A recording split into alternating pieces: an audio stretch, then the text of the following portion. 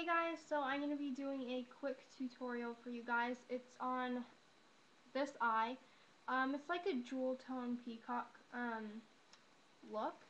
It looks a lot brighter and more out there on camera than it does in like person.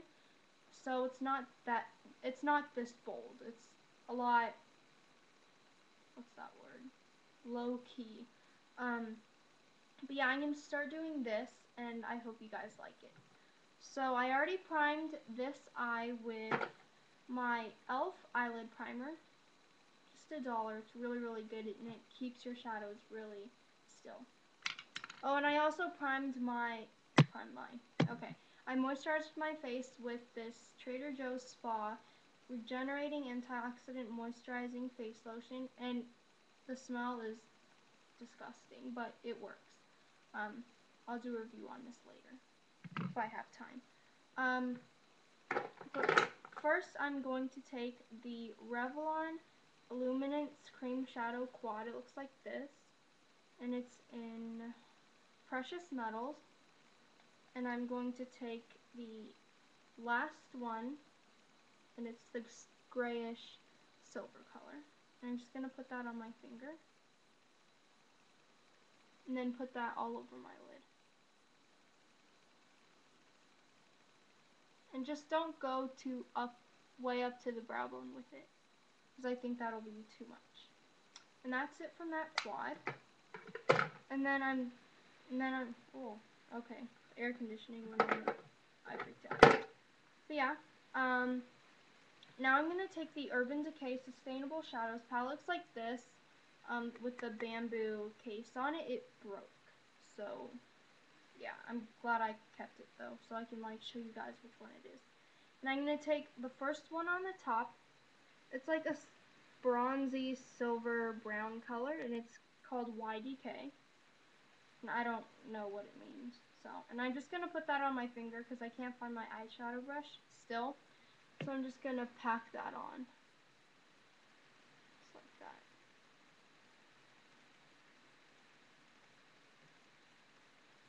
And it's a really, really shiny eyeshadow. And it doesn't have those big chunky glitters in it, which I don't like. And if you're wondering where my hair went, it's in a bun like that. So yeah. And I'm going to be taking this out again to use another color. I'm going to put that on my bed. Now I'm going to take my e.l.f. contour brush for eyes. It looks like that's a really small eyeshadow brush. It's like dome shaped and it's very dense. It's good for going in the crease. Now I'm going to take my Glam Eyes Rimmel London single eyeshadow. I do not know what color this is, but it's like a bronzy brown color. There's no silver undertones in this, unlike the YDK eyeshadow. And I'm just going to take my brush and then dab it onto the eyeshadow like that. Not getting too much. And then I'm going to go in the V. I do not know where I'm going. But yeah. And it's tough doing this without a mirror. So, just gonna put that in the outer V. And it's good to go like a little bit outside of your eye shape, especially if you have round eyes. It looks like it's elongating the eye, so it doesn't look so round. Yeah, so I'm just gonna blend that in, just like that. And that's it for that eyeshadow. Now I'm going to take the same brush. I'm going to take Glam Eyes Rimmel London eyeshadow again in Posh Peacock. Open that up, and again take the same brush. And then I'm going to wipe it on a little cloth I have. I'll put it on the bed. So I'm just going to dab that in there. And it doesn't have a lot of pigmentation, but it is good if you want like a lower key eye look. And I'm going to put that into the crease because it doesn't have as much pigmentation.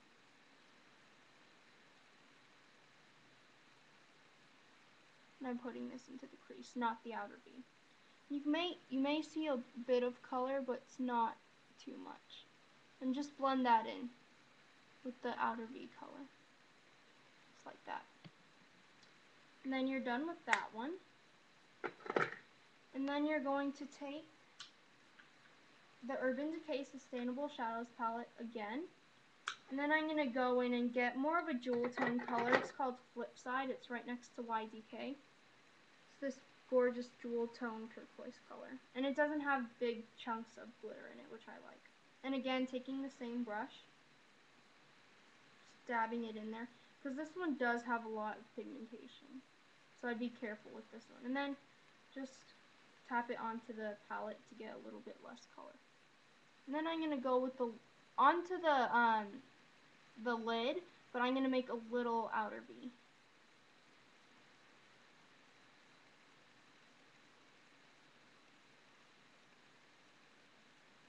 And I think I may pick up a little bit more color.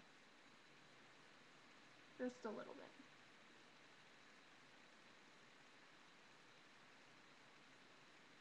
That's it with this palette. And then I'm just going to blend the colors together. Like all of the colors together. And I'm hoping the quality of this video is pretty good. Because I'm like right in front of my window and I want you to be able to see the colors. Now I am going to take my Maybelline Fit Me foundation in number 315. Has an SPF of 18. Looks like that. And I use this as an under eye concealer. It's not showing on the camera, but I do have pretty bad under eye circles. They aren't terrible, but I just don't like going out with them. And this foundation is really, really good, so I'll be doing a review on this. I'm not going to be putting it all over my face today because I have karate tonight, and I'm just going to sweat it off. Then it gets onto my uniform, and it's hard to get off. It's disgusting when you have foundation on like the collar of it. It just does not come off. It's disgusting. Even if you wash it, no matter how many times you wash it, it won't come off. So I'm just going to dip my finger onto the rim, get this much product, and put it underneath my eye. And pat it on because you don't want to just sweep it on because it stretches out your, well, I don't know if it stretches out, but it just does something to the bottoms of the bags of your eyes. Yeah, maybe it does stretch them out. It makes them a lot more wrinkly as you get older, and you will get premature wrinkles. So I would just tap it on there, and I wouldn't sweep it because I don't need any wrinkles yet.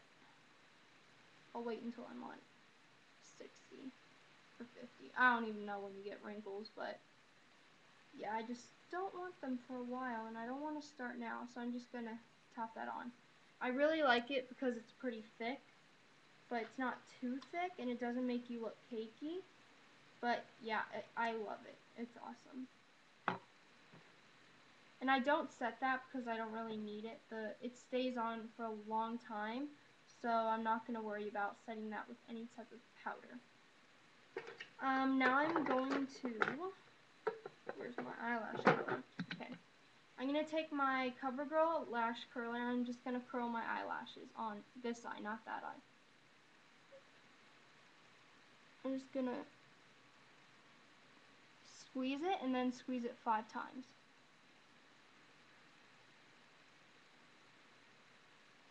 Then I'm going to do it again.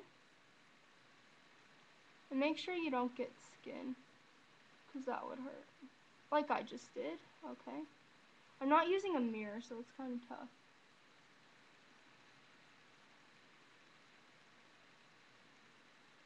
Okay, I just got my skin.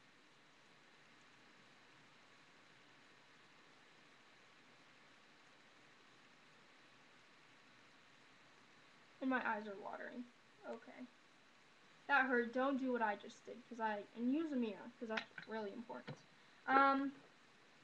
Today I'm using 2 mascaras. The first one I'm going to use is the Rimmel London Lash Max 3 times Lash Multiplying Effect Mascara. I like this one because it does look like it multiplies your lashes, and it divides your lashes so it doesn't look clumpy.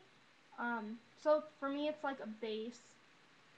for my next mascara, and then it's like a lash divider thing. So I'm just going to put that on.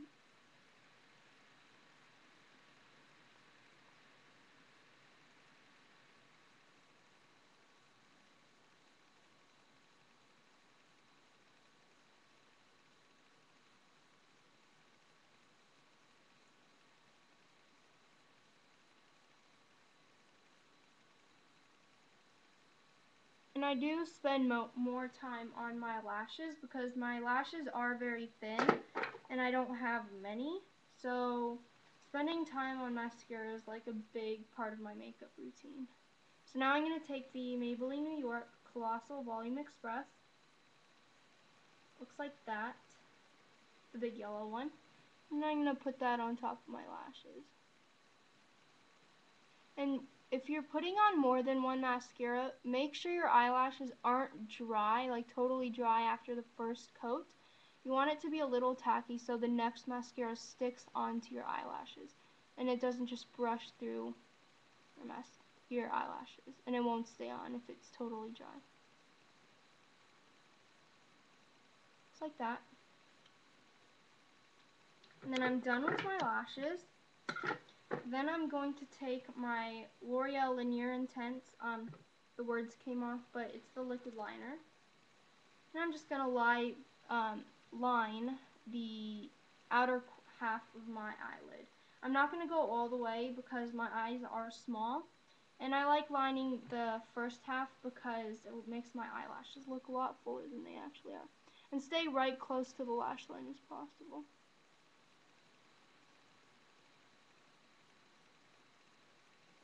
Just like that. Not too much. Because for me, if I line my whole eye, my eyes will look even smaller around her, and I don't want that. I want them to look a lot bigger and more elongated. So I do that with my lower lash line also. And then I'm going to take my LA Colors Auto Liner. Looks like that. I got it at the dollar store.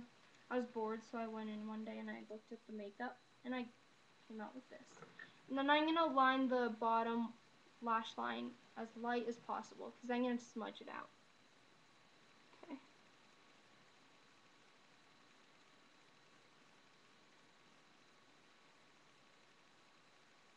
I'm only lining half of my lash line. Just like that.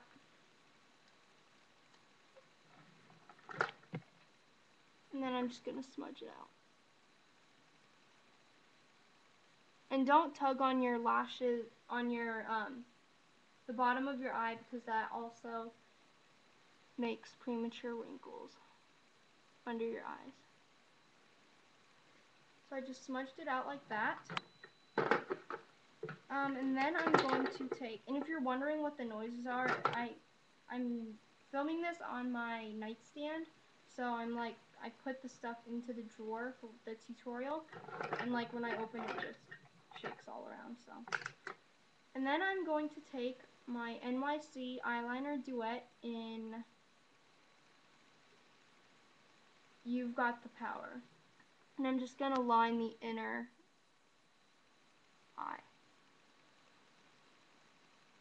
Not too much.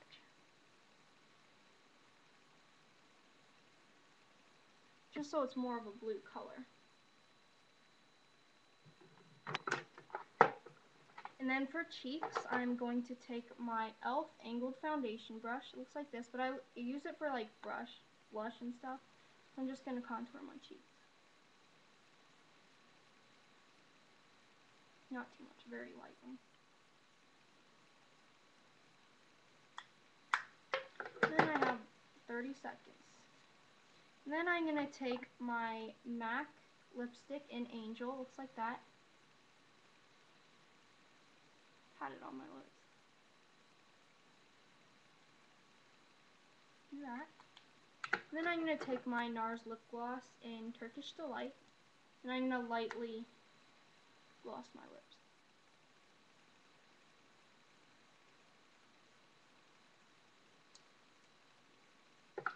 And I don't have enough time, so I'm just going to end the video now, and I hope you guys liked it. Thanks for watching.